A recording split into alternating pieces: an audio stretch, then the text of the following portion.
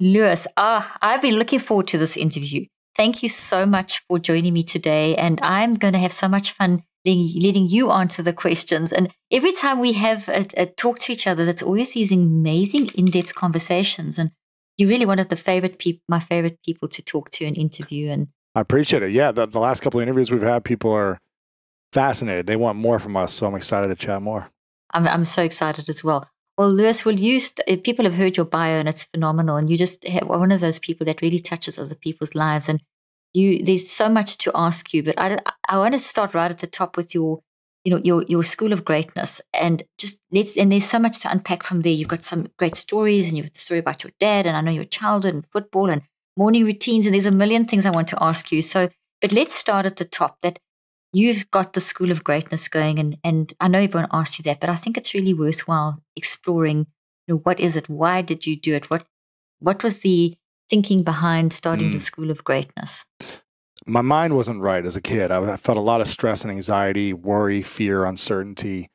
Loneliness was something that I always felt. I was always seeking answers. I was seeking the reason why I was here, seeking the reason why things were the way they were, why there was injustice in my life, where I felt like, why am I suffering? Why do I feel these things? And how come I don't know how to get out of them?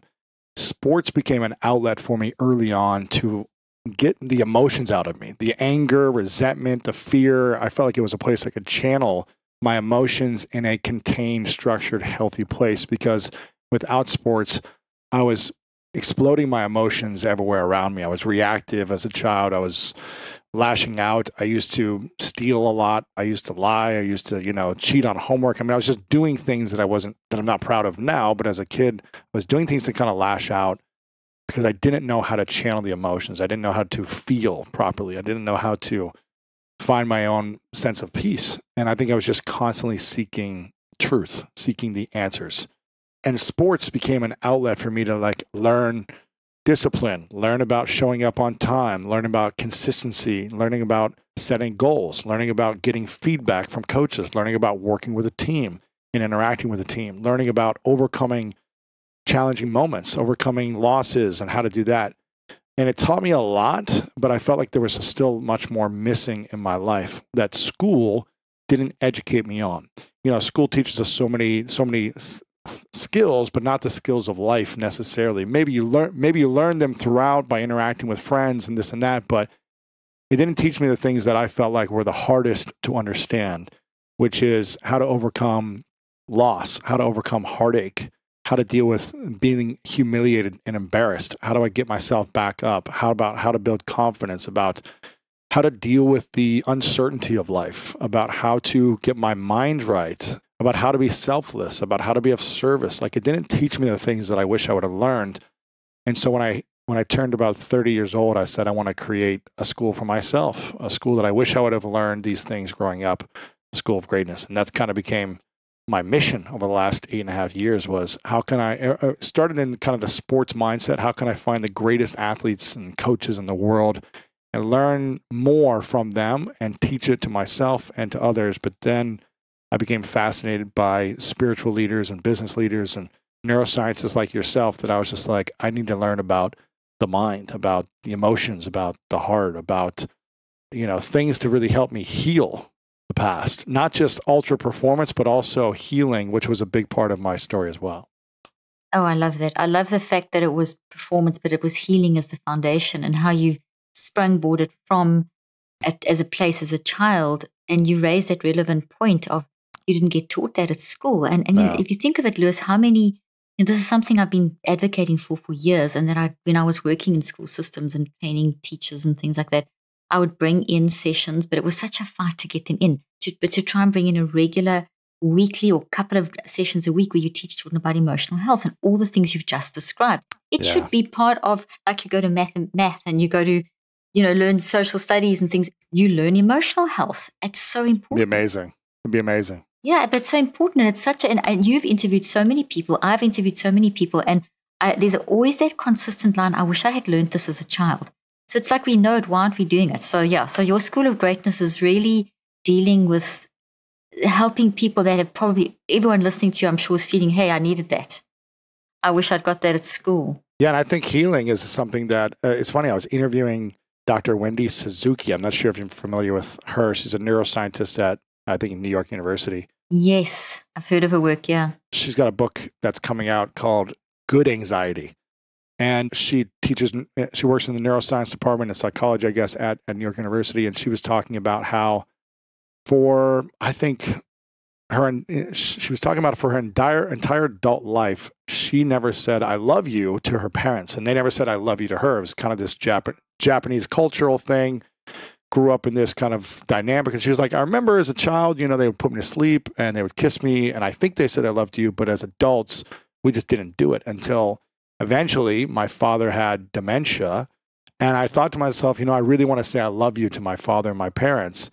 And, I think there are certain things that we are taught culturally, or we're just taught by friends that shut us down in school, or we don't feel like because of societal challenges, we can't do certain things, that maybe she didn't feel like she needed to heal from that. But that's really like, you've got to learn how to heal something from the past that wasn't there. And start something new that takes courage. For her, she was like, it took me so much courage to just ask them, can I say I love you after I call you every week? And then have the courage to do this. And I think we've got to learn how to heal certain things in order to have that courage. Because otherwise, I know for myself, without having the ability to heal, I lacked the courage to reveal myself, to share my shame, to talk about insecurities, fears, doubts, because I really hadn't healed those things yet. And when I really started my healing journey 8.5 years ago, of the different parts of my life that I wasn't proud of, the things that I was so afraid, I was like, if people knew this about me, no one would love me, no one would accept me, no one would want to be around me, no one would like me. And those fears were really traumas that I felt like I needed to heal. And I just didn't know how to. I didn't know the process of, will I still be accepted when I start to share these things? Will my family and friends still like me and love me when I start to reveal the parts of myself that are the darkest, ugliest parts? And in fact, the opposite happened. When I started to overcome that and start to talk about it and heal, I had stronger connections, stronger relationships, and I had more peace in my heart than ever before. It's definitely been a journey. And I think it's important for all of us to be lifelong learners. And for me, this is just as much for helping others people as it is for me learning.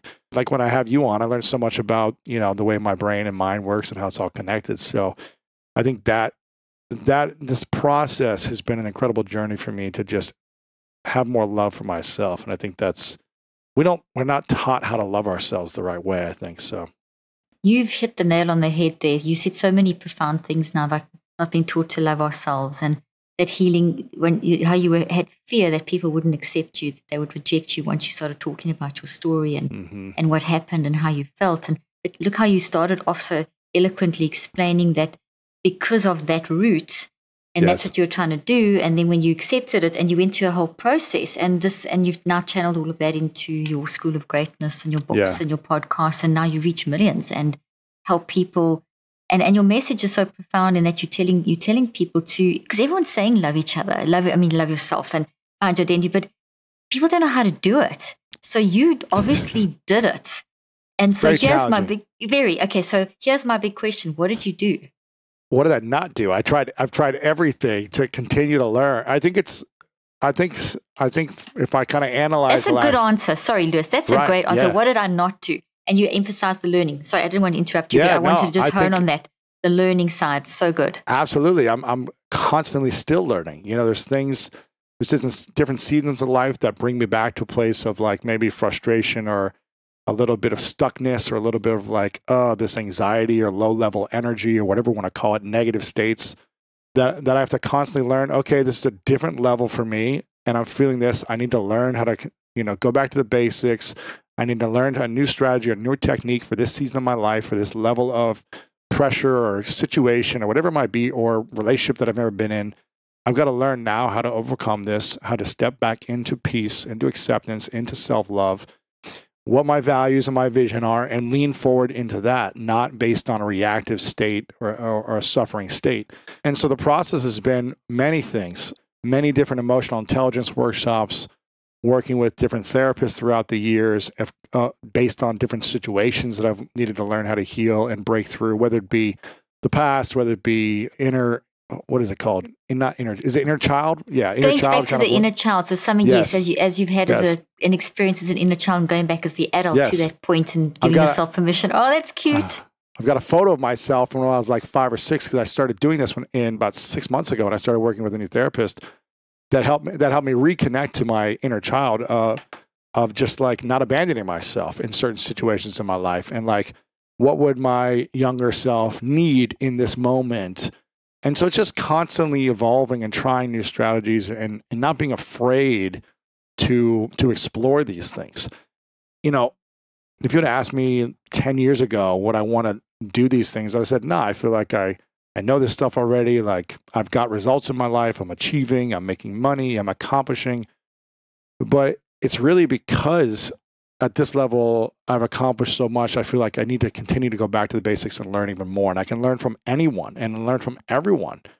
And so I'm always like, there's nothing that I haven't heard that I don't need to rehear again or need to relearn again or be reminded of again. So I'm constantly in a process of learning, growth, and application and implementation or integration. So 8.5 years ago, I started the journey of healing and talking about being sexually abused as a child. And for 25 years, I didn't tell anyone because I was so afraid that if anyone knew this, like I thought I was the only guy in the world that had ever been sexually abused because I didn't see it anywhere. I didn't see men talking about it. And I didn't know I would ever be accepted or I'd belong anywhere if people knew this about me. So I think I was just afraid and I didn't know a strategy on how to talk about it. Once I started kind of sharing the biggest shame and thing that I wanted to heal, it became easier to start talking about everything else that I was, not proud of or ashamed of in my life. And that has just been a constant process of workshops, therapists, experiences, just being open to learning from different people. And it's been a beautiful journey. So, and the podcast has been great therapy for me because I'm constantly learning how to improve and putting myself on the line and holding myself accountable and responsible for growth as well. Oh, I love that. You've just poured out like buckets of wisdom there. And, you've touching on the sexual trauma. I remember in one of our interviews where you interviewed me, you brought up a little bit of that and you were talking a little bit about that. And you say something there. There's a couple of things I just want to hone in on. You talked about how once you started sharing that story, how then it led to you being able to share other parts of your life. Absolutely. And how it helped people and that's so important that it's volcanic in nature. And that's something that you and I discussed. Remember I showed you my toxic tree? Yes. And that's the trauma, and it eventually builds up. And it's so often the interpretation of the trauma is that you look at yourself as I'm the only one and I deserve the pain or whatever. All these distortions that one has. I'm not worthy of love, or I'm not going to be good enough, or whatever it is. Yeah. And how that like invades, like a virus will spread. It spreads into so many areas of your life. And that you spoke earlier at the beginning of the interview about your behavior patterns as a child. Now, when did the sexual abuse occur? What age were you at when? It was 5. It only happened once, and it was 5. Yeah. Wow. And that's when your life started changing as well. You had all this energy and. I mean, it was one of the first memories that I have, it's like, I have maybe like a handful of memories before then, but that was one of the first memories. And I'm not sure how, I know that we remember the positive moments, like the big moments in a positive way and the negative moments in a big way, obviously. But I feel like we are probably more connected to the negative moments because of the trauma that they build or the pain and the scars they leave. And so for me, it was something that I thought of every single day, if not every other day for 25 years until I felt like it was spreading like a virus in my body and also spreading emotionally and energetically when I felt like I was being abused, when I felt like there was something unfair against me, when I felt like someone was taking advantage of me, when it felt like that type of abuse was reoccurring. And it could have been something so small and insignificant to someone else, but to me, it felt like someone was trying to kill me. And again, there wasn't a strategy that I learned as a child on how to cope and heal. And I'm assuming this is why I channeled it into sports. I channeled it into an obsession of being the best I could be as an athlete. I'm grateful that I actually had examples in my life of people that had done drugs or done alcohol that their life didn't turn out well. Bad things happen. And so I saw that and I was like, okay, I don't want that. So I need to figure out something else in my life. So whether it was an obsession or an addiction to be an athlete, I channeled it there in a healthier version, but it still wasn't coming from a place of love. It was coming from a place of anger and let me prove people wrong and let me protect myself. So I'm of the believer that anger is the second most powerful fuel in the world. It can have you build and create incredible things, but it's so destructive internally that I never felt fulfilled when I would accomplish all these big goals. When I'd prove everyone wrong, I was like, but why am I so unhappy? Why am I so unfulfilled? Why do I feel like I'm suffering inside? It was never enough, no matter how much I accomplished. And that's why I'm such a big believer that service and love is the greatest fuel above anger or hurt, pain. You know, there's like this fuel and the desire to serve at a higher level and create from a place of love and inspiration is this renewable energy that I have now where I can sleep easily. I can sleep at night easily. I can wake up and feel refreshed because I have a meaningful mission and purpose, as opposed to, I want to prove these, 5 people wrong in my childhood that hurt me mentality. It's been I'm so grateful for the awareness that I had when I turned 30. And I'm going to need lots of more awareness, every season of my life. So when I continue to evolve. So I'm just grateful for it all. It's incredible how you've taken that experience and you've managed to understand it. So initially you channeled it and you said that, like as a child, without the training, we spoke about this earlier on, what do you do with that? And 1 in 12 children are going through things and it's being undetected by parents and leaders, teachers, pediatricians. 1 in 12 kids. So every 12th kid and that doesn't mean that the other 11 aren't suffering. They're all suffering as well. But it's like the big stuff and they're literally not going to, it's not being detected. So kids are going into adulthood with these traumas and not knowing what to do with them. And as you you said there's this excess energy because it's volcanic in nature and it's toxic and it's exploding in all these wrong areas. And yes, you achieved as a football player and you did like brilliantly and you were doing well, but inside the peace wasn't there because the volcano was still, so that was just the volcano keeping you going, but it wasn't, the volcano eventually had to finish erupting and then, the lava had to cool down so that the grass could be enriched by the minerals and then grow back again. And that's what you've done. You're kind of in the stage of your life now is where the volcano has finally stopped exploding. And when the lava's cooled down and there's all this green grass growing over because the soil is more enriched than it was before, which is what happens with volcanoes. Right. And that's an analogy, but in your brain as well, you actually really did reconstruct and deconstruct. But look at how for years you were, this thing generates, it's the wrong fuel, it's the wrong energy, and energy's never lost, it's transferred. So you naturally as a child just transferred it. But you saw, I'll transfer it there, I won't do the drugs, I won't do which can so easily happen. Yes. But you still didn't have the peace. And the peace came once you recognized you had to recognize the source and reconstruct that. So was your reconstruction, if I'm hearing what you're saying, is through the learning that you've done. You were aware of your incorrect interpretation. You were aware of the trauma. You knew where it came from. You could analyze the behaviors. You could see what you were doing. But it wasn't until you actually deconstructed and reconstructed and kind of left the past behind. Because you couldn't change what happened to you, but you changed what was in you and you moved into a new future. And now that new future is filled with wisdom, because when you spoke earlier on about the fact that you keep learning, it's like literally the wisdom cycle. The wisest people recognize, I really need to learn more. And, there's that, I need more knowledge to get more understanding. And it leads to another level of wisdom, which is, oh, wow, I need more. And you've reached, you're in that cycle. And that cycle is in itself healing.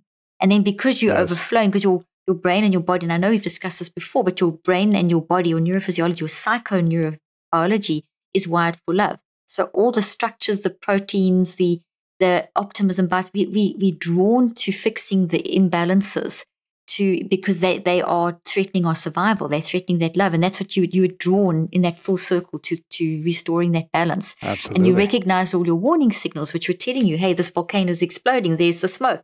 And you took those signals and you actually deconstructed and reconstructed and it's led you to this point of, I need to learn more, which is amazing. I mean, that is really, I'm saying everything that you said because I really want, I hear it myself because I teach it, but hearing it from you It's just been amazing. But people need to hear this. It's not just going to go away. And at some point, you have to leave the past behind. You have to honor that it's happened. I mean, there's no lesson to learn from being raped as a child. There's no lesson, but there's healing that needs to take place. And there's a point where if you're going to move into the future in a constructive way, you have to immerse yourself in the reconstruction process, which is love.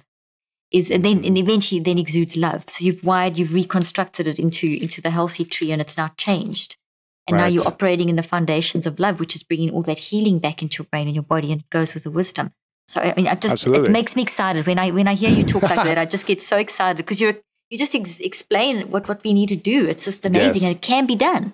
And I think some people might say, well, if we wanted to question ourselves and ask, well, why is this pain happening, or why did this trauma happen? I just try to find the meaning on how I can have deeper empathy and compassion, and channel it through me through my heart into love, into service. What you've just said is so powerful. Yeah. That's what I try to do. There's no reason why we need to go through these certain things, in my opinion, except for pain brings us wisdom if we are willing to recognize it and be aware of it, and hopefully that wisdom gives us more compassion and empathy for others, that we could then help and support others through something like that. Is really all the meaning I can think of for it. You know what? That is mic drop stuff, because that is a profoundly simple truth that you have, but it's so profound that if people get that is because that you said 3 things that are profound. Number 1, if you ask why did that person rape me? Why did I have that experience? Why me and not someone else? Why didn't I get protected? Why? We to a certain extent need to ask those questions, but you're never going to get those answers. And you can destroy yourself. Yes. It creates so much trauma itself because you're not going to get the answers. So the next thing is that's the deconstruction, to reconstruct it and to say, okay, well, how can I take, what do I want to do? How do I want it to look in my future? Yes. And you've said empathy, compassion, helping others, learning more, getting wisdom, sharing your knowledge, which is, so you've reconstructed, you've done a complete reconceptualization. And as you said, there's not a lesson to be learned from that pain.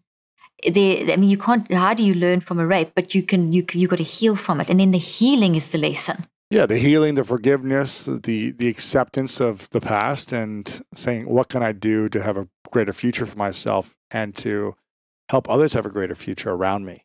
And I think that's why I feel like I sleep so well at night now, is because whereas before I wasn't able to, before I started healing and started talking about these things, because talk about that.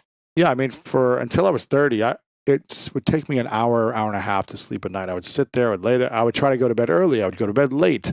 I would do all these things, and I just felt like I was constantly in this anxious state of mind and I wasn't even thinking about like childhood trauma, but I was just more like anxious. Yeah, I was just like stressed, anxious. I was like beating myself up. I was thinking I was not worthy. I think I needed to do more to like gain love from people, or whatever it might have been, or just analyzing the day of what I did wrong or what I could have done differently.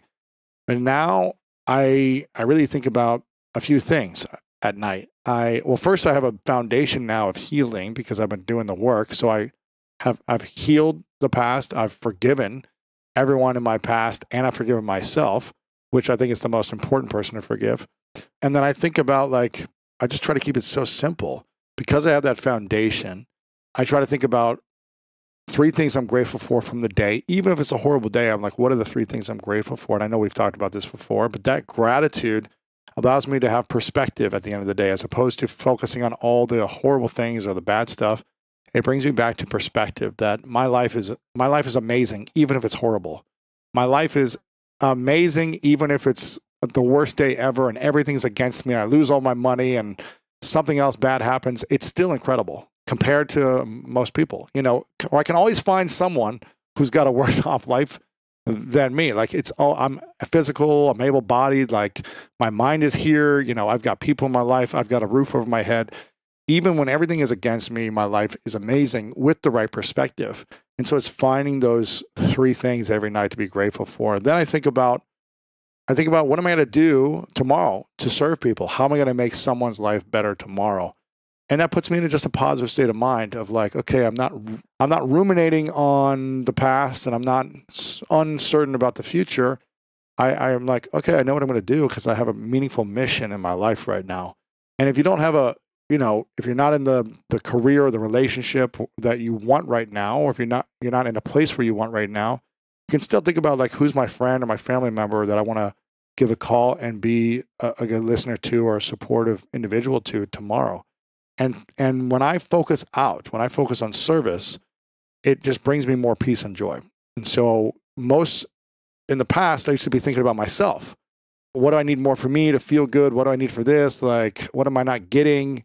As opposed to how can I be of service to someone else? And that level of service brings me a lot more joy and fulfillment and peace. So it's just things I think about. Wow, that's amazing. When did you make that transformation from the healing of what do I need for me to the shift of how can I pay it forward? This is about 8 years ago. Yeah, 8 years ago that started that process. And it's been a game changer for me because I remember within the first few months of starting this process, I was like, wow, I can now sleep at night. I never used to be able to put my head down and sleep in 5 to 10 minutes. It'd always take an hour, it felt like. And did you wake up during the night? Or did you have disturbed sleep or nightmares? I can't remember if I wake up a lot or not. I think once I fell asleep, I think I was asleep, but I would wake up anxious too. And I don't wake up anxious. I wake up excited and peaceful. It's like so there's been a transformation. Yes. So my body would sleep because I also worked out very hard. So I was tired, but my mind was racing. And so now I feel like I'm able to calm my mind and sleep when I want to. And that's come from the healing. It's come from facing the stuff. Yes, absolutely. Looking at the volcano, getting the volcano to finish exploding and doing a complete reconstruction. Mm-hmm. So that healing work took you from, and when you, sorry to interrupt you, when you were in that healing work, were you very absorbed in what do I need? Or were you, as you were healing, did you find the shift happening from, okay, this is what I need, but how can I pay this forward? Because there's a definite shift that has occurred. I think that evolved in a process of months. It wasn't like overnight. I remember, like when I started the healing process, I would say I was analytical and emotionally analytical, I guess, as well. I was feeling, I was processing, I was journaling, I was, writing letters. I was doing all these things. Yeah, I was getting it all up. And so it was a process of self-reflection, of therapy, of interaction, of experiences. It took months of processing and integrating it into practice. I would say that whole process probably took, for me, 9 to 12 months, to the point where I would speak about it every other day to either a friend, a therapist, or a peer, because I wanted to integrate it and not just do it once and be like, okay, I'm done, because I knew that wasn't going to work. For me, I said, I need to talk about this as frequently as often until it doesn't make me stutter or doesn't make my heart beat or doesn't make me cry. Because I felt like, I can still have a tender feelings around, what happened to my childhood self. But when I talk about it, it doesn't consume me and make me like shut down or make me, scared. So it took probably 9 to 12 months of processing. You shifted agency back to yourself. Yeah. And I was committed though. I was like, I'm willing to take feedback. I'm willing to learn. I'm willing to look stupid. I'm willing to do whatever to find peace. And I think my willingness was a big factor in seeking out the right advice, seeking out the right counselors, to people to really guide me, and then showing up and doing the work and being like, okay, who do I need to talk to? And having conversations with all my family members to help me process it. Okay, now my family has to accept me and love me, but I don't feel comfortable telling a friend.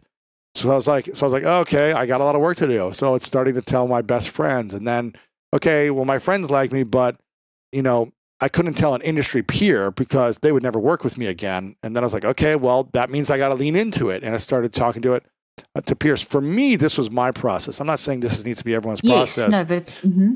And then I was like, okay, I can talk to anyone about this, but I felt afraid to open up on kind of my platform, my podcast about this. And I went back and forth on this. I was like, well, maybe it's not the place for this. And I didn't feel like I had to, but I felt like for me, it was a bigger part of my process. If I wanted to be a leader in the world, if I wanted to inspire more people, I was like, I really need to be extremely vulnerable for myself to take myself to the next level. And I was like, okay, and this may ruin my whole business and my career if I share these things. It was the fear was, will people Very actually, dominant. yeah, will people listen? You know, or are they going to just laugh at me or something? And things actually accelerated and grew from that point when I revealed myself, because people were like, oh, I trust you more. I feel like you're more real. You know, you're not hiding something. And that was a big eye opener for me, where vulnerability became something that connected me to friends, family, you know, my people who were listening or watching. It connected more. It didn't actually hurt me. It actually supported both of our ability to grow. And that's been a beautiful journey. But I wasn't taught that as a kid, to be vulnerable and to share your shame. You know, as young boys in our society, we're not taught those things. And in fact, when you show any type of emotion around those things, or like you're going to communicate some of that stuff with your friends in elementary, middle, or high school, it's kind of like you're shunned and you're shamed and you're pushed away and you're called names and you're man up and all that kind of toxic masculinity. Exactly. So, you know, whether or not we're taught these things, our friend groups in general don't accept or tolerate these things. So we're taught not to from our peers. You know, it took me years of peeling back and unconditioning to kind of realize, well, that's not the way. Yes, you just unpacked like neuroscience 101 with your whole story. As you're talking, I'm just thinking, wow, you know, there's just such a great way of explaining everything that you've done. Was just so, first of all, the time. I'm so glad you said it took time, and for you 9 to 12 months, but that was just the catalyst. That was the foundation. And now I'm still doing it. Yeah. Exactly. So you're still going. So there's the time factor, because that's one of the things that a lot of people will feel when they're going through stuff. Is this ever going to end? You know, so the time, and then also the willingness to do the hard work. I mean, you've put in hours upon hours upon hours, and you were okay with recognizing, okay, this is who I am. And you started that process of looking at the signals and looking at all the data and all the emotions and all the how you interpreted your life, and you did all that hard work to find the source and the roots and the origin and what it meant. And you as you did that, you weakened that in your brain, because as soon as we're aware of these things, as soon as we do the work you've described, you're pulling this protein structure up from your brain. You're pulling the DNA, you're shifting the DNA in every one of the 37 to 100 trillion cells of your body. You're changing all the energy waves in your brain, and you're giving yourself agency. You're shifting from this controlling you to you controlling that.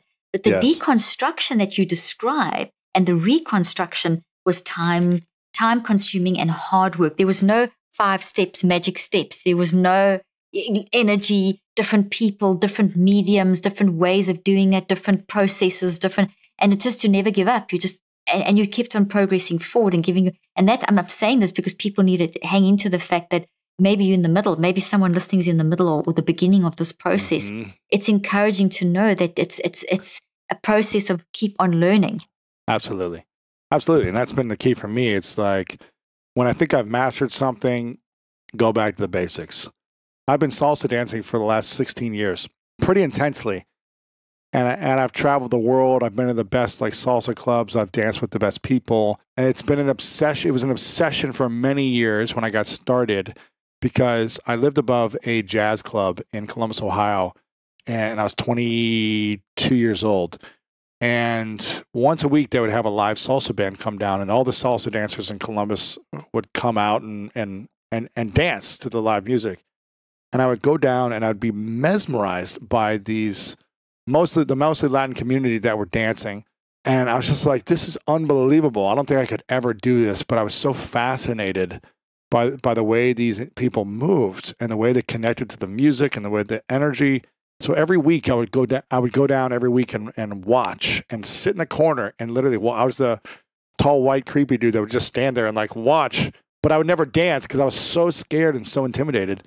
And a lot of the regulars got to know me, and so I got to become friends with some of the individuals, and some of the women would be like, well, come dance with us, come dance. I was like, no, I don't want to make you look bad. But after 3 months of doing this, I started dancing. Someone finally dragged me on the dance floor. I started to dance. I was humiliated, embarrassed, not because anyone was laughing at me, because I just felt so incapable compared to everyone else. But that's when things, it's very hard on myself, but that's when things switched. I was like, okay, I got through the humiliation phase. I went out there. No one cared that I looked like a fool. They're all just dancing. No one looked at me. No one cared. So let me go all in on this. I went all in on this for, I don't know, a few years where I was taking lessons. I was group classes, traveling, just learning and dancing. And I would do this. And then I went through phases. Some years I was dancing for 6 months. Then I wouldn't dance for 6 months. And I kind of hit or miss some years. But for 16 years, I've been pretty passionate about it. For 2 years, though, I didn't dance until about 6 months ago, partly because of the pandemic. And I just kind of fell out of it for a little bit. And I said to myself a few months back, I was like, you know what? I'm going to go and become a beginner again, because even though I've, at a certain level mastered salsa, I'm going to go back and take one-on-one lessons from a top pro. And I went back and started taking lessons from someone here in LA who's amazing. And I felt like I didn't know how to dance. Like, she was teaching me basics and I was so off. I was just like, and so for me, whenever you feel like you've mastered something, this is my analogy here, but whenever you feel like you've mastered something, I think it's always important to go back to the basics, the foundation, and relearn the basics, because now it's making me a better dancer, not by learning the advanced strategies, but by going back to the basics. I absolutely love what you've said. And it's a principle that I apply in my scientific work too. That as soon as I think, okay, now this is what I understand, I realize, oh gosh, go back to the beginning and start again and reevaluate. And I'm so thank you for bringing that up. That's such an incredible analogy. And the beauty of that is that we should do that, because that's how we learn. We are like researchers. We don't know. We scientists. We are constantly hypothesizing and changing and growing. But if you think you've known it, you've blocked off a whole learning experience. So it's going back to back to the null. It's basically the null hypothesis. It's going right back to square one and starting all over again. And you know that that's a tactic that's employed by the CIA intelligence as well. It's one of their thinking strategies, that when you're trying to solve something and you can't solve it, you actually have to throw everything out, everything that you've done, and you've got to go back and assume that you know absolutely nothing. And then you build from there again. And that's what your analogy, that's what you basically did. And that principle as well, when you talk about detoxing our mind, which is what you did, you've basically applied that. If I listen to everything you've said and in our previous conversations, you've basically applied that in your life too, because you looked at, you thought, okay, I've got to start from the beginning. What is the root? You went right back to that starting point and reconstructed your life. So that is amazing. And that's a principle that's very difficult to do. Look at the effort that's gone into that. And in this quick fix mentality age that we're in, people want a quick fix. And what we're both saying over here to all of you listening and watching is there is no quick fix. If you're looking for one, you're not ever going to feel peace. Right. And that's another thing you stress a lot, Lewis, is that sense of peace. And I love that about you, because it's something that I believe so strongly in as well. When people say, it's for ultimate happiness or whatever, I always say peace is the key thing for me. I want peace. And peace is that measure, because from peace you can then recognize or whatever, because life is never going to be one big walk in the park. It's not utopia. Life is real and things happen. And so that sense of peace in the midst of chaos is the ultimate, what we want to achieve. The ultimate. I think it's the ultimate in relationships. It's the ultimate in your career. It's the ultimate in life. If someone's cutting you off in the street, it's like learning to become peaceful in your authentic power. And not to shy away from something, but to observe situations has been an incredible gift that I've learned, and I want to keep learning and mastering it. But it's been powerful to not react in situations, but rather observe. You say, okay, yeah, how do I want to respond to this? How is my reaction going to help me or the situation? And it's a constant practice. It's becoming a master of self-regulation, isn't it? Absolutely. I mean, it's really managing one's mind constantly. And that's when we get to that point that you find, as you say, it's an ongoing thing. So it's not like you and I've made it, but that's, both of us, I believe, are striving for that. I feel like you've made it. You've had kids. You've dealt with all this stuff. You've been married with kids. I haven't experienced this part of life yet. And I'm 20 years older than you. So I'm 20 years older than you. Yeah. So you're doing, sorry, go ahead. I act like I'm this peaceful person, but parents are probably like, oh, wait till you have kids and see how you can apply that, right? Yeah, that is another challenge completely. When kids rock your boat, when you think you know everything and you think you're applying everything correctly, I tell you, a lot of things go out the door. Even when you've got all the knowledge in the world, the desire for peace will bring you full circle back again. That desire for love, to communicate, to get back to the knowledge, to start from the beginning, to talk it through. I tell you, one day when you have kids, talk things through. Don't ever just be honest. Just talk it through no matter what. Let them talk. Let you Really? talk. Get it out there.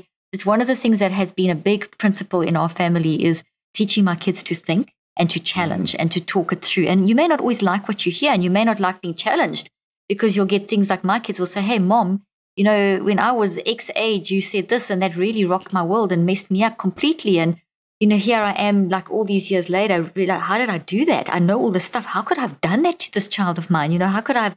Yet that's a growth. So if my kids are teaching me, I am still learning, Lewis. And it's like they'll tell me this, like, oh, wow, I definitely didn't mean that. But look at my impact. Look what it did. Isn't it crazy that one thing we say could stick with someone for decades? Let me tell you, your kids will teach you that. I have 4, as you know, and they're adults, all of them, between the age of 23 and 30. And I tell you, we have the greatest relationship, but they are very open to tell us, hey, you did this, and you said that, and that's what it did to me. And thank God, because then you can see, wow, you know, those that, as you say, one word can shift. You know, I never meant that. It's not even how, but Mom, this is what it did to me. This is you know, that's part of being a human. You talk about being authentic. You talk about getting on your mic, on your platform, and telling people about what you went through and how you thought they would. That's as I can tell from my side here. I'm in mental health, but I've messed up some of my kids' lives. In terms of when I say messed up, we mess up. We have to mess up. And listen to what I'm saying here. Is because that's the only way you can repair and grow. So by the same breath, I have the most phenomenal relationship with my kids because I can own my messes. And I can look how to fix up. And that's something that I'm getting better at doing. It's not always easy, but I'm getting better at doing. And it's that learning process we talk about. You know, it's that mess and repairing and growing. But you're doing it and you've got that foundation. And at a young age, you've learned such wisdom that is so powerful. And I love that. And one of the things I know you're really good, and I'd love to pivot to this, you touched on it. You spoke about the cultural upbringing and how the friends, you know, man up and, you know, you don't show your emotions, and this terrible culture we have of what a male should be and what a female should be. And you've written about this in your books, and, you know, you talk about the rigid ideas of culture in terms of femininity and masculinity. And, you know, you've intimated that a few times. Can we talk a bit about that? Because I think you really have a good handle on this, of a good understanding. And I think you've helped so many people get free from culturally imposed. I mean, of course. I mean, I've obviously interviewed a lot of the experts on this who have a lot more research and knowledge than me, but I speak for myself from experientially. Yeah, from a young boy growing up in the 80s and 90s in Ohio in the Midwest, and I lived in St. Louis, Missouri as well. I just didn't see an environment of cultural or peer acceptance where it was okay to express emotions as a young boy and as a teen boy. It wasn't okay. It wasn't accepted. It wasn't celebrated. And it was kind of rejected and made fun of. And for me, I never really saw a model of boys or men that showed something different. And so if we don't see models, if we don't see that it's accepted or celebrated, it's hard to embrace and say that's something I want to become. When we see things that are celebrated, we want to become those things. And if the things that are celebrated are maybe not driven by a moral compass or that are rigid or emotionally unavailable, then we're going to become more of those things. That's why I think it's, you know, unfortunate that the world seems to be dealing with anxiety, stress, depression, and mental challenges and are talking about it openly more and more. But at the same time, they're talking about it, and more men are opening up and sharing these things. More athletes, actors, you know, activists, artists who have platforms are starting to say, hey, I'm not doing well mentally. Hey, I'm feeling anxiety. Hey, I'm stressed. I'm overwhelmed. I'm depressed. And so when we can see models of people that we're inspired by that are opening up about these things, I think it's making it more acceptable in culture, which I think is really cool to see. So there's some pros and cons to it, obviously, because obviously, you know, with social media, it's becoming more and more anxious and stressful as a society, comparison mode and the desire to want more and the desire to never look and feel good enough when you're comparing to everyone else. But at the same time, you're seeing these people that you maybe look up to talking openly about their depression or anxiety. And hopefully that's allowing some people to evolve and grow and be more vulnerable. But everyone's got to do the work. Everyone's got to do their own work. And it takes courage. And that's something that is hard to tap into, but it's needed. you're one of the 3%. I don't know if you're aware of this, but you're one of the 3% of leaders that are actually talking about what is the most basic human thing, which is mental health. And, and it's every single human. If you're alive currently today, you are going through and have gone through and will go through stuff. Mm-hmm. And this whole thing of women are allowed to be emotional and men aren't emotional, it's not even scientific. It's not in brain science. Crazy. It's not in, no, it's just been these laws that have come into play in cultures across the world. It's not even just Why a do you culture. Think that is? It's such an, that is a good question. I'd love to understand why there've been such distinct roles between males and females and what people should and shouldn't do. I think personally it's come from a multitude of factors, but it's trying to understand what we don't understand. This need to also to control and to sort of set boundaries of how people should be. You should be like this, you should be like this, you should be like this, because then we can control it. So it's desire to control the uncontrollable. Meanwhile, the whole part of being a human is this multitude of expressions. Now, I often teach when I do lectures on this sort of concept is it's not about whether you are whoever. It's first of all, it's you as a unique person. Forget what your gender is. Forget what your culture is. It's you. And there's something unique about you. And Lewis, it's so fascinating because our brain, and I'm holding up a model of the brain, has got 200 specializations. And yours are different to mine. So I need you because there's a role that you play that I can't play. And by us connecting and that playing forward thing that you talk about, the empathy and enhancement and love, that is activated. That activates the best in me and the best in you. And then it's like two waves coming underneath each other that lift up and we can move forward. But there's this threat of uncertainty, this threat of I don't really understand you as a female. I don't really understand you as a male. So let's simplify and categorize. Males do this and females do that.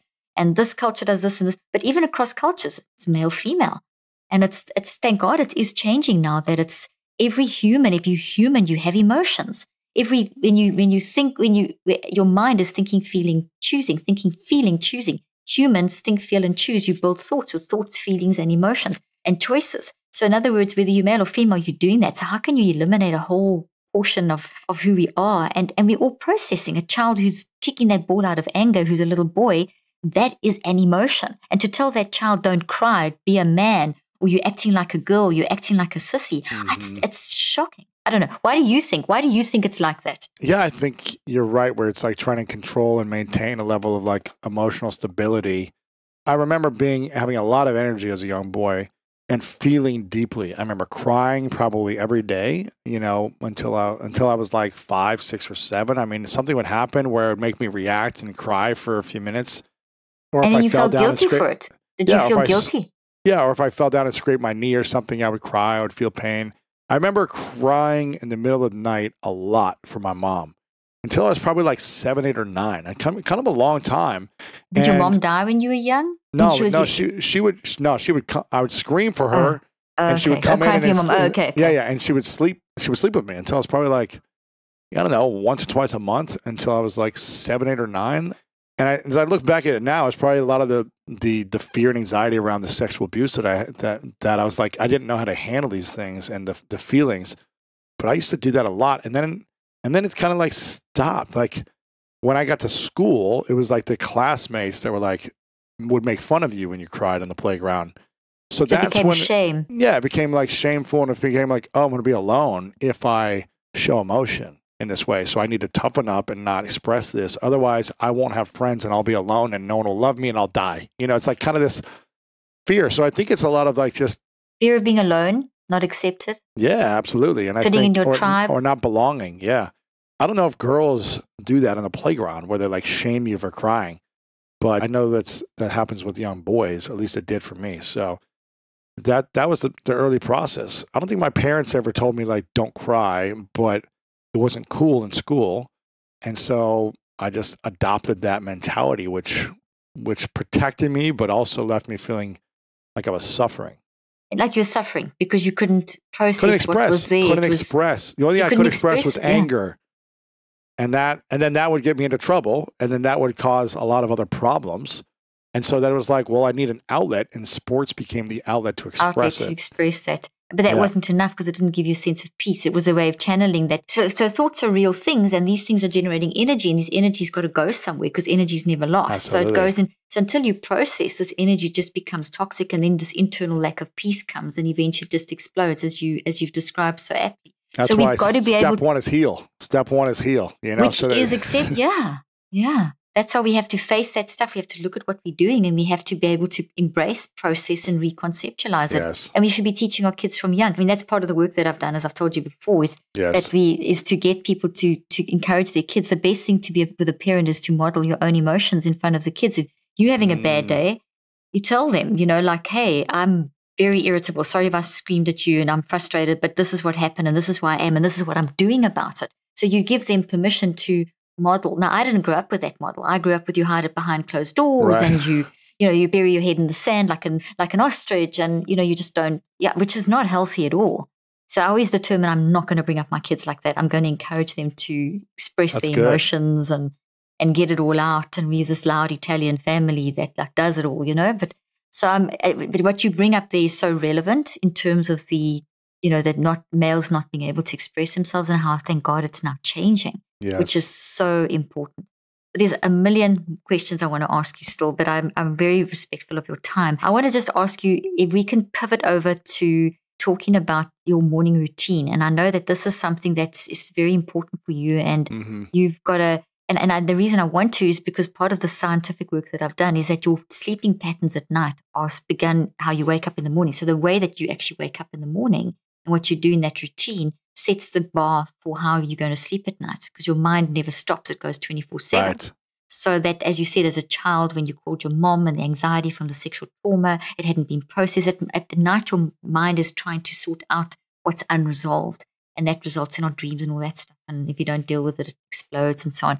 But the morning routine is so vital. If you wake up complaining, you're actually damaging your brain. And so, I mean, I'm fascinated with all that area. So I'd love to hear your take on your morning routine, and what you do, and why. I would say my morning routine is not sexy. I would say I try to keep it as basic as possible and just do what I know is going to work and make me feel positive and ready to take on the day in a loving way. And I don't have like some type of biohacking strategy, but what I do have are practical things that have worked for me over many, many years. And the first thing I do is wake up and say thank you.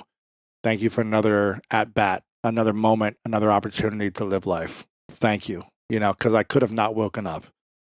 Thank you. It's an appreciation. And when I start with appreciation and gratitude, I already feel abundance coming my way. I feel a positive energy towards what's happening in the morning. Even if I feel like a little tired, or like I didn't get enough sleep, or whatever happened, I say thank you for another opportunity, and that shifts my energy. So thank you is a big thing. I'm a big believer in hydrating. You know the science behind what water does for the brain and how it activates the brain. So drinking a lot of water first thing in the morning. If you want to do, I go through seasons of life where I mix it up a little bit. Sometimes it might be a celery juice, but mostly it's just been water for me right now. And my goal is to work out first thing in the morning. Depending on what I'm doing in the season of my life, I might need a workout in the afternoon, but I always feel like this morning I got up and I did a boxing session, one-on-one session with my trainer, and I feel like, man, I started a Monday with a very hard workout. I feel like I completed something, feel proud of myself. I feel like I'm taking care of my health. I sweat out any toxins that I need to sweat out. I feel more confident. I feel like I'm growing, I'm improving, I'm consistent to my vision and my goals, all before the morning's over. And I also came back, I made my bed so that I have a clean space. So when I come home at night, I'm proud of what I did for myself in the morning. My future self thanks me for my current self. And I really just try to keep it simple. If I can, and I'll add meditation in there as well. I'm not always as consistent, but if I can do 12 to 15 minutes of a meditation that I like, then it's an even more of a bonus. But if I can do those 3, 4, or 5 things and keep it simple, don't try to overload your morning with all these tasks to do in your morning routine, and then you're tired for the day. It's like, just do the things that bring you the most peace, the most joy, the most gratitude. If that's 10 minutes of journaling, great. Journal about what you dreamt about last night. Move your body in a way that works for you. Drink some water, clean space, and really express gratitude, I think that will set you up to have energy, clarity, and peace for the day. Oh, I love that. I can't agree more. You know, it's so interesting as you go from sleep to wakefulness, you've got the whole way that the energy and chemicals move through your brain changes from when you go to sleep and when you wake up. So there's this whole shift happening. And as the shift is happening, you're so vulnerable. Yes. So if you don't grab that vulnerability, you can land up down, you know, in that toxic pattern for the day. So when you said there, you know, just thank you, the gratitude, and ending your day with it. So you've bookended your day with, you know, you bookend your day, the morning and the evening, yes, with that gratitude, which changes your neurophysiology. And immediately, like, it's so, because for years, Lewis, I would wake up complaining. I'd wake up like thinking of the day. Fortunately, I haven't done it for years because I've learned the science behind it. But I was in this habit of waking up and thinking, I've got so much to do, and like this and that, and seeing like the negative. And, you know, the whole day would just get like terrible. So this is why I'm so hot on, you know, morning routines and getting that chemistry correct. And the complaining actually damages your brain. You're creating brain damage. And then you've got to try and deal with it during the course of the day. What does complaining do to the brain? And what's the science behind complaining? Well, basically, if you complain as you're waking up, the chemistry is vulnerable. So if you go into a toxic state, you create it's harder to get out of it. Yeah. Very. So you create the whole delta, theta, alpha, gamma, all the different frequencies of the brain start getting, you get more what we call high beta. So you get a very high kind of heavy going, hard hitting like a wave hitting a beach kind of energy. And in that in itself, it's going to trigger and bring up a lot of toxic thoughts that you actually may, which is not a bad thing to bring them up because you can deal with them. But if you bring them up and then shove them back down again, they go back stronger than they were before. So the wave brings up the wave energy. That complaining brings up a wave of energy that drags with it like a whole lot of debris, which you want to deal with. But if you don't immediately, you push it down, the day can get worse. Then you also upset, you create some damage in different parts of your brain where this, as you join that up, the hippocampal, the middle part of your brain, is where we start drawing our existing memories through. So it moves, we have this movement through this one part of our brain, and that can get damaged. So you can repair it, but it makes you feel awful. And then your body, your telomeres start changing because every second you're making a million cells. You're getting old, yeah. Your body. So it just leads from one thing to the next. So if you capture that, so your neurochemistry also is like a milkshake. If you don't, it goes crazy. It becomes like a milkshake. So the gratitude, the slowness, almost like the way you're using your hands, the way you described it. There's this whole transition where you're giving yourself space. And you said certain things like, it was very calm the way you said it. And I noticed that. That is so important because there you gave yourself time to let your chemistry settle in, to let your brainwaves get into wakefulness. You gave yourself a transition moment. The thankfulness gave yourself a bridge to get everything aligned so that you can be more wise and say, okay, well, this is what's coming up. How am I going to step out of bed and face the day? You said things like, I'm drinking hydrating. So you immediately gave a neurophysiological boost. And then you did maybe a little bit of meditation, or you went into a workout. You made your bed, you created space. Everything is all very peaceful and organized. And that's what your brain needs in the morning. So it's super, your mind-brain connection, not just your brain, the mind-brain-body connection. So I love that you did that. I thought that's just fantastic. So always good, learning, so good. Always learning and trying. Oh gosh, always learning. I love to hear people's routines because for me, the simple and the peaceful are the whole goal. As you and I keep saying, the ultimate thing is peace. So you are big about taking care of your emotional health. And you've really started that. You've really literally started out almost like a movement amongst men to help them to take care of your emotional health. And you've written books about it. And you've been saying this all the way through this interview. But what sort of tips could you give to the males that are listening now and the females that have got these males in their lives, fathers, sons, husbands that are colleagues, taking care of your emotional health? How would you summarize kind of everything we've been saying into some pearls of wisdom? I'm a big fan of therapy, to be honest. I'm a big fan of having some type of therapeutic experiences and accountability and support, whether that's group therapeutic experiences, whether that's one-on-one therapeutic experiences. For me, the mechanism isn't important. It's what works for you to help you open up, to help you heal, to help you share, and have someone holding you accountable to you not hurting yourself and you not beating yourself up and you not being stuck in the past, but working towards progress of a greater vision for your life, of greater peace, of greater relationship connections, and feeling a deeper sense of mission and purpose. And I think unless you're able to, I feel like for the most part, I'm able to do that for myself a lot of the times. But when I feel stuck or when I feel like, man, I'm really struggling in this relationship, I have coaches in every area of my life. I've got a great coach that I've worked with on a weekly basis for a year. And then now I work with him maybe once every month where I call him and just does check in because everything feels pretty good. Yeah, it all feels pretty good right now. So, okay, but I'll call when I need something. I'll call and just to okay, here's what I'm thinking of doing. What are your thoughts as a check-in about my emotions or something? I've got a therapist I'm working with right now. For a few years, I wasn't working with a therapist. Now I went through a transition and a breakup a few months back, and I wanted to work on the transition of integrating the lessons, of integrating the healing, so I don't repeat a pattern that I was repeating in that. But I may not have that continually for years. I think it kind of depends. I've got a coach when it comes to my financial situations that help me in my finances. I've got a fitness and body coaches, health coaches. So for me, I want to have accountability and support on different levels of my life.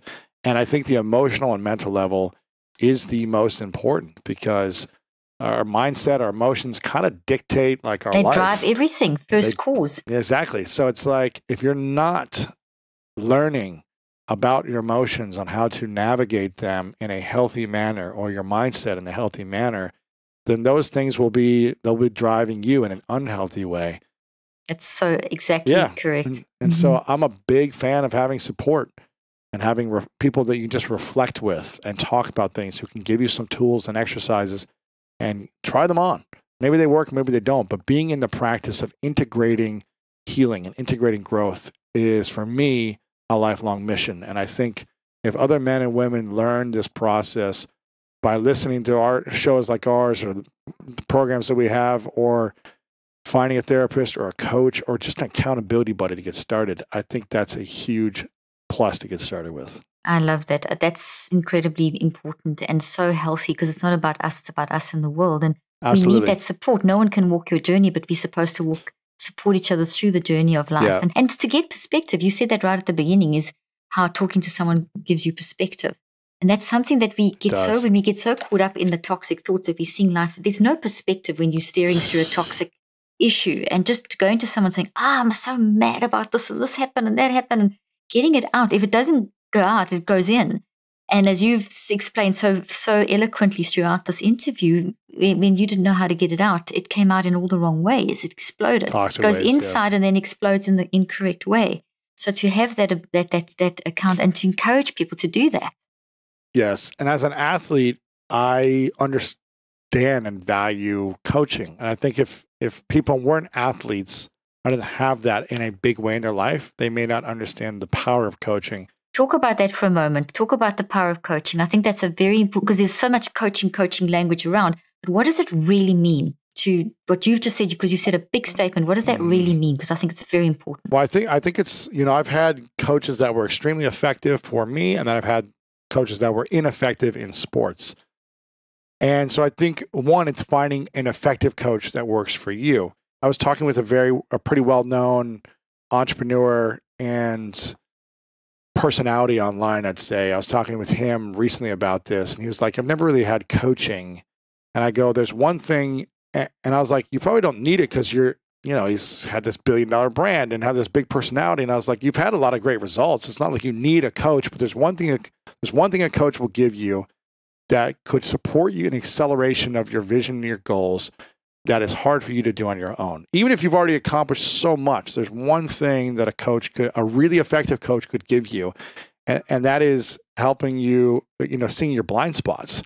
So good. That's brilliant. So coach helps you see your blind spots. Just having that. And maybe you're so self-aware that you can see a lot of your blind spots, and maybe you're analyzing it all day long, but typically you're so focused and driven. If you're a high performer, it's hard to take a moment back and reflect without communicating with the coach, really letting them assess it and seeing it from a different perspective, because your perspective is your way. It's not someone else who's also had experience and sees things and maybe is working with lots of people that can connect the dots and give you a different perspective.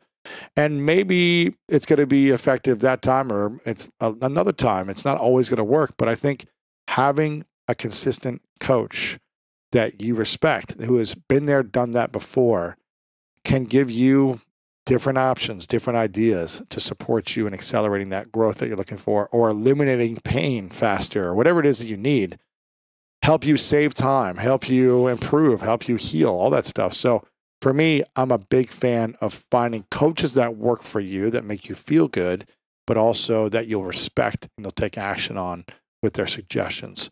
And I think it's foolish for us to think we can do everything in our life at the highest level all the time. I think it's foolish for us to think that with the responsibilities we have in life, the distractions, the limited of time, all these things that we might have to be dealing with, I think it's foolish for us to think that we can do it all on our own. And as an athlete, I remember thinking, in order to become a better athlete, I needed a great coach to guide me, to coach me, to teach me, to help me accelerate, to see things in me that I never saw in myself, to pick me back up when I got down, whatever it is, and to hold me accountable consistently throughout the season. And I look at the greatest athletes in the world, and when they reach the top, they don't say, you know what, I don't need this coach anymore, I got it myself. They say, I need to go harder with this coach. I need to find a better coach to stay at the top or to get to the next level. And when I transitioned from the sports world playing arena football into just life and not having coaches anymore and that structure, I was like, I need a coach. I need a coach in my life. Like, what am I going to, if I know that having great, effective coaches will help me accomplish my goals in sports, why would I not look for this in business and health and relationships and emotional healing? Why would I think I can do this on my own and excel at every area without a coach, without someone? So for me, it was a natural progression because I understood the value of coaching and having accountability and support and reflection time. And I'm not saying you can't accomplish great results and feel happy and joyful without coaches, but I just feel like with coaches, I know how much more powerful we can all be.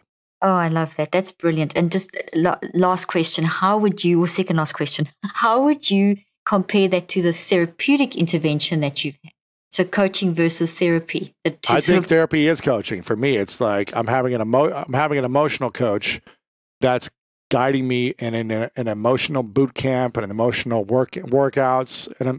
And for a season of my life, that's okay. Here, I remember when I started this current therapy program back in, I guess it was end of January, February, when I was doing couples therapy we were doing together. And I was also doing individual therapy with her and couples therapy. So I was getting like a double boot camp. And I remember she said, okay, what's your goal? If you wanted to have a goal. And I was like, I want peace and clarity.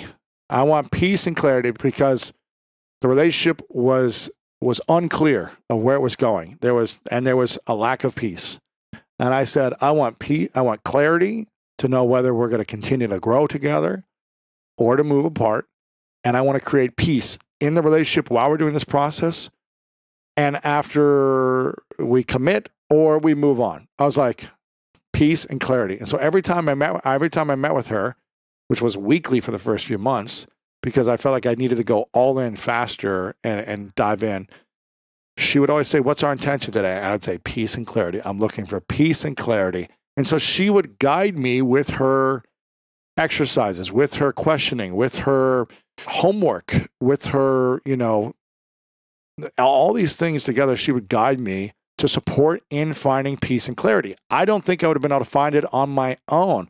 Maybe eventually, but all the exercises, all the questions, all the therapy, all the sharing, all the different feedback, she was able to see things and continues to see things that I can't see. Or maybe I can see them, but I don't know how to move through them in a healthy way.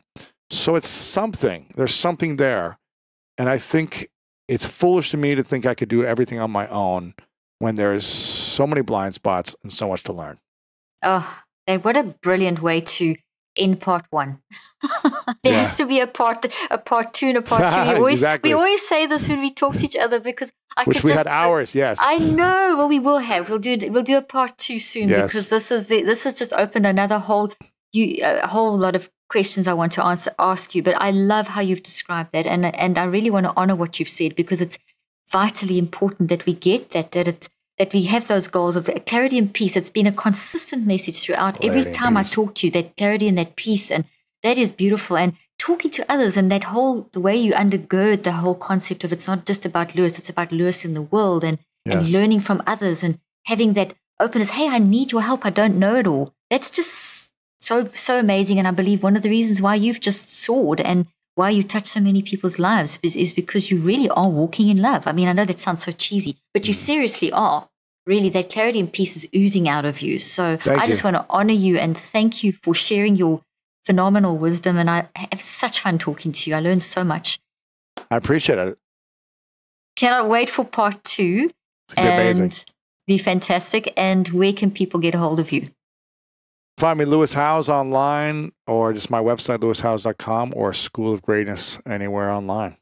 Beautiful. Next time around, I want to talk about relationships. To dive into relationships. I've learned so much in the last 8 months. So I cannot wait to do it. Yes. So let's do it because let's talk about relationships and how it relates to emotional healing and just the whole connection and life and goals and all those things, having all the experience you have now. And it'll be amazing to do that. So Lewis, thank you once again for your invaluable time. And it's been such fun. Thank you. I appreciate it, Caroline. Thank you.